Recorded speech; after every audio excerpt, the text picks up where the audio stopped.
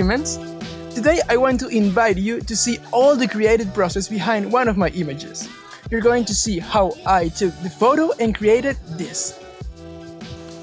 And this is going to be so much fun because it's the first time I'm gonna show you how I make my self-portraits. Okay, we are here, back home. We are shooting in the living room. I think this corner over here works fine. I really like this lamp with the blonde lady holding a cat, so we're adding this to the frame.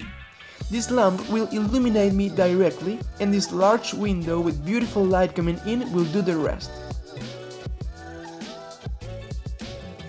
Now we need to talk about props. I brought a lot of options to choose from, but we're only going to need a shirt, a vest, and this pillow stuffing.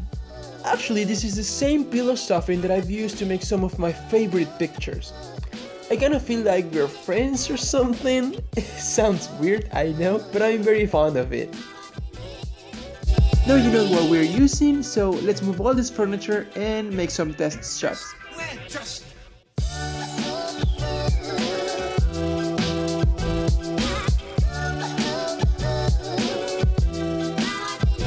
I took away all the other objects because I want all the attention on the subject and the lamp.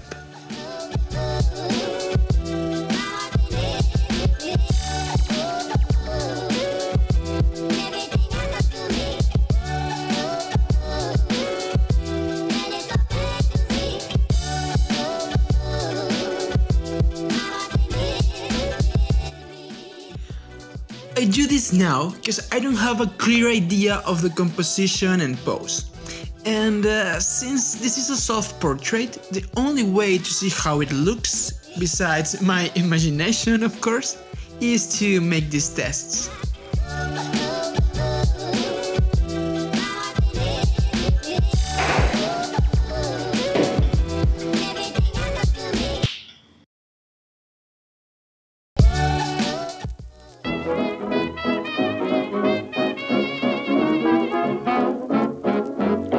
In order to achieve the illusion that my arm is missing, I hid it inside my shirt and then with the other hand placed all the stuffing inside the vest. I only need this as a reference because I can make it look better in Photoshop if I need to.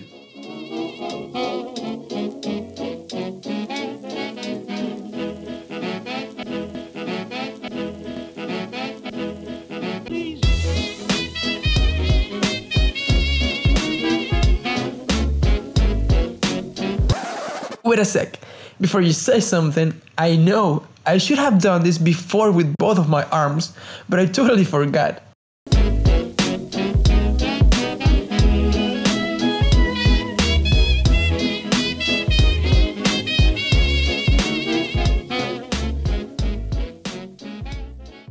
Since in this concept I'm a ragdoll, I want to make the most uncomfortable pose possible. But I have to show my right arm, so the lack of my left arm is more obvious. That means I can only play with my legs. Also, you probably noticed that when I lean closer to the table and the lamp, my face is more illuminated and the result is more interesting and appealing.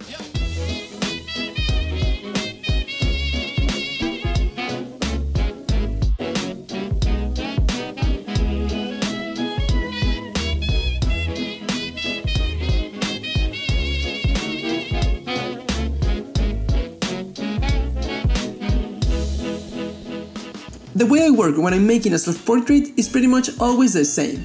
I take some photos, then stand up, go back to the camera, see the photos I took, and start again till I feel that I have the main shot. I did this back and forth like 6 or 7 times in 30 minutes. This cut is fresh.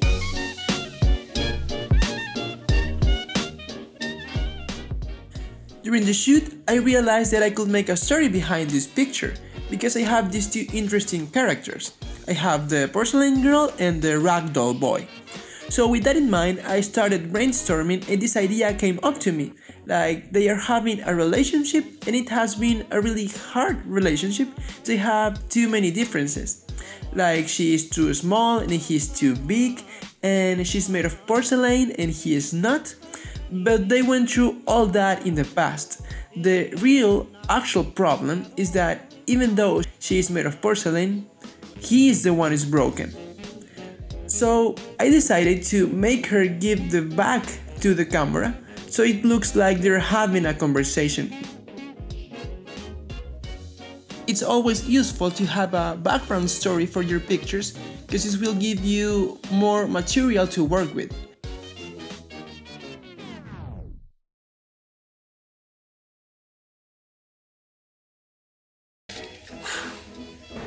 I can't even begin to explain how much I needed my arm to finish this picture, but I think I have done it. I think I made it. Now I have my arm back and that's quite nice. So I think we're done. I just need to organize all this again and then I'm going to edit this picture. This is the original image I chose to edit. And those are other pictures I took of the place so I could make the composition bigger in Photoshop.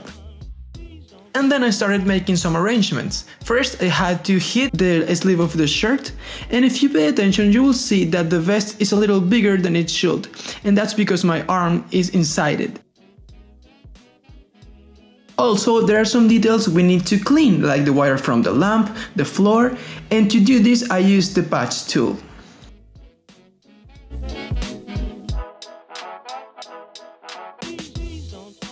Now let's work on the missing arm. The image I've chosen doesn't have any stuffing on it, so I just took another picture that does have the stuffing and replaced it.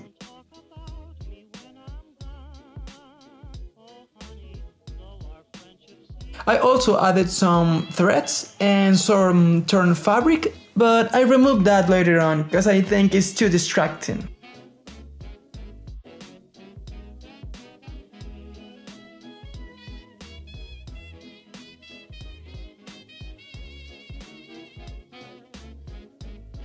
Now let's color correct. Just when I started editing, I made some color corrections to have a better idea of what I was doing. And since this story talks about an impossible relationship, I think the blues should be present. That way it will have a really cold and distant mood.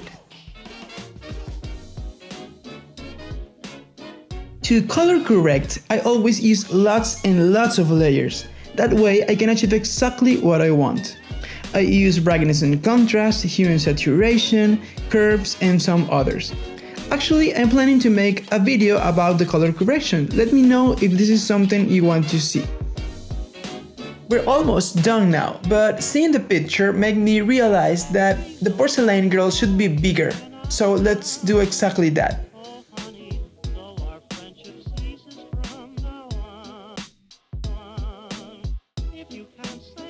And that's it, friends.